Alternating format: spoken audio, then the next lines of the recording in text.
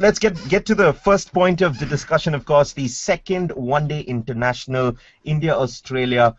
They put 359 on the board, and I'm sure everyone was thinking, okay, this is going to be the second loss for Team India, but what a performance. It was pretty magical by the batsmen. The first three batsmen, VVS, wasn't that, again, very, very special. Absolutely. A phenomenal performance. Again, it's more about the mental strength of these three batsmen, because everyone expected that India will lose.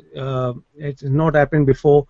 Especially from Indians' point of view, where you chase 359 runs. Right. And to do that in such a convincing manner and with so much of authority, right, speaks volumes of these three batsmen, the mental temperament, the attitude, the killer instinct, above all the skill. The way they smashed the Australian bowlers, and they were quality fast bowlers. Right. Yeah, the Australians didn't have the variation as far as spin is concerned. They didn't have too many quality spin bowlers, but they're quality fast bowlers. But to dominate them right from the word go was phenomenal. And I think it's good for Indian cricket, because these guys are the future of Indian cricket, and it's good that they're carrying on the good form from the Champions Trophy, and then followed up with a good win in the Tri-Series in West Indies.